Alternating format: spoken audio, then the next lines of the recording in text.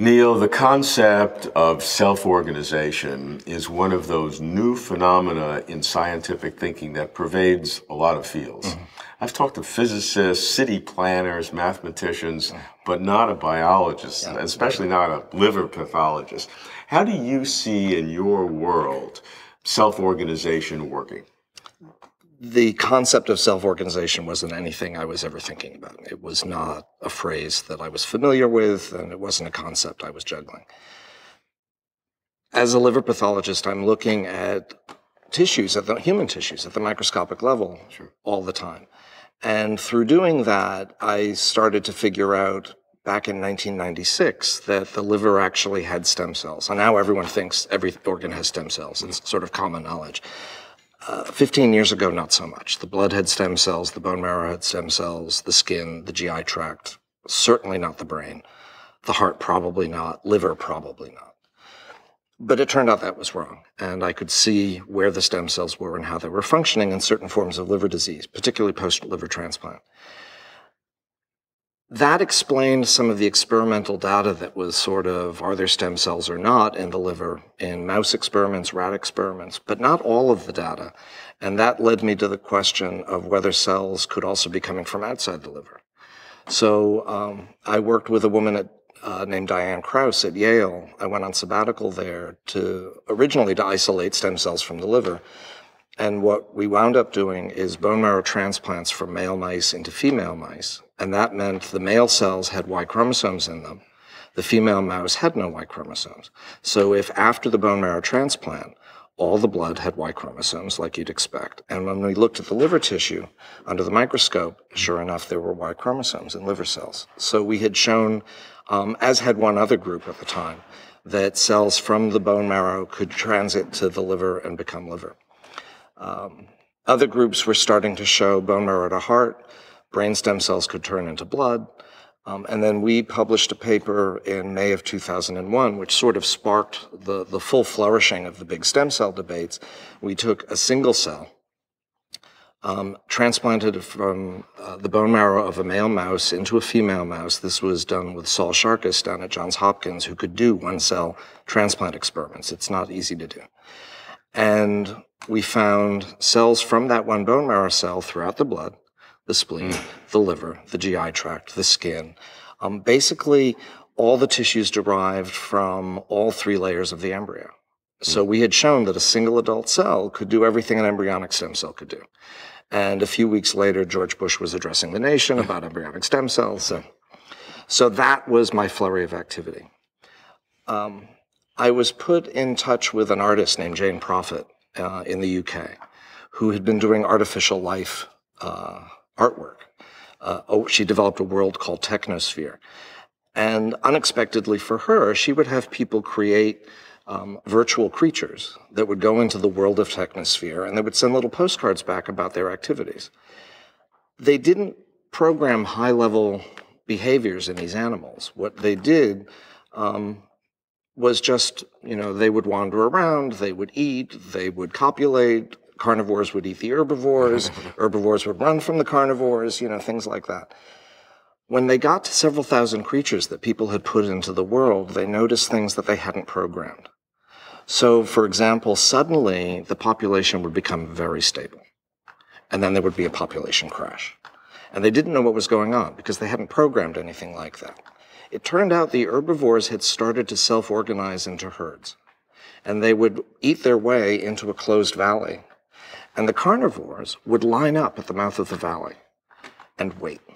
And when the herbivores ate all the food in the valley and tried to leave, population crash. So Jane and I were telling each other, as part of an interdisciplinary experiment, what we do. And one of the complaints about the adult stem cell work was that we had shown that the bone marrow cells went to liver, to lung, wherever. But in most tissues where there wasn't a lot of injury, it was 1 in 1,000 cells, 1 in 10,000 cells. So people said, well, yeah, it happens, fine, we'll give you that, but it's trivial. It doesn't really have any import. We had examples where it was significantly higher, so that critique didn't really hold, but that didn't, 2 examples didn't really answer the mechanistic question of why that low level, why 1 in 1,000 cells, why would that be important for the organism? It turns out what Jane was pointing me to, she noticed a link here. Self-organizing systems, also known as complex systems, describe groups of interacting individuals that if they fulfill certain criteria, they will self-organize into larger scale structures, the way birds will assemble into a flock, the way humans will create neighborhoods and cities. And those criteria relate to how many there are. So an ant colony, 3 ants don't make a colony, 25 will, but 250 will make a more complex colony, 1,000 ants will make a still more complex colony. There have to be ways in which they interact with each other so that they're like thermostatic controls on the system, so things don't get too far out of balance. Negative homeostatic feedback loops, they're called. No individual in the group is monitoring what's going on at the whole. The flock of birds isn't paying attention to the shape of the flock. The ants, each individual ant isn't thinking, is there enough food in the colony? They're just doing what they do at the local level. And there's got to be low-level randomness in the system. If there's too much randomness, then you can't get any self-organization. You just get disorder. But without any randomness in the system, it will always self-organize exactly the same way. And if the environment changes, then it can't adapt and it's going to die. So low-level randomness is key. And Jane said to me, this is what happened in Technosphere. There was low-level randomness in the programming. And that allowed things to start self-organizing into adaptive living social structures amongst these virtual creatures. And she pointed to the idea that maybe this low-level bone marrow cell to liver was the quench disorder in the system.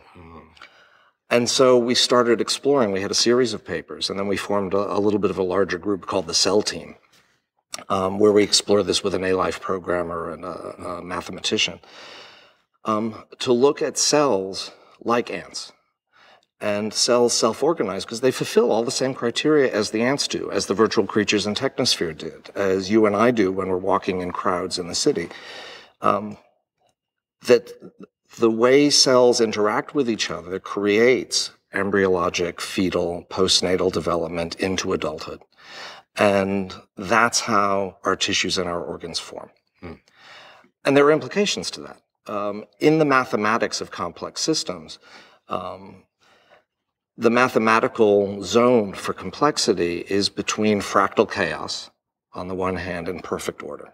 And as you move from the perfect order zone into fractal chaos, mathematically, it's at that border, at the edge of chaos, that you get self-organization and living adaptive structures. You might think you could plot a given complex system as a single point in that zone. You could locate it. But because of the limited randomness, the quench disorder in the system, it actually moves around. And give it enough time, it'll inevitably stumble out of that zone. And when that happens, it will no longer self-organize and adapt. It'll collapse. So it's a very thin boundary. Yes. Between total randomness, which will be disruptive, and a static condition which can never adapt. Our lives are on the edge. And eventually, we will all have a mass extinction event. This has implications for how we understand some diseases. We know that liver pathology, 100 people get hepatitis A, one person will need a liver transplant or they'll die. Is it something special about their virus, or is it something special about their immune system? Or is it simply that with 100 people, the mathematical probability is that one person will die, and it's not something specific about them. It may simply be how livers self-organize and how a virus disrupts that self-organization. So in your work, what are the key criteria that define self-organization? You need a certain amount of numbers. Yes. You need something that is random in the system, but not too much. Right. What else? No member of the system can be monitoring the whole thing. Now, we may think we are, economists. They think they're monitoring the whole system, but they're part of the system. They're not actually outside of it. That doesn't mean there isn't a role for leadership. The Beatles are a good example of this. If you believe that the Beatles are one of the great rock bands ever, then you think they're responsible for Beatlemania. It's obvious. If you listen to the Beatles talking about their creativity in the Beatles anthology, they're very clear that their creativity was driven by their fan base. It was the screaming girls that created Beatlemania. And they conditioned the need for adaptive responses from the Beatles, and then their fans would respond. So as Beatlemania started to explode, the Beatles were playing the same songs. They weren't doing anything differently.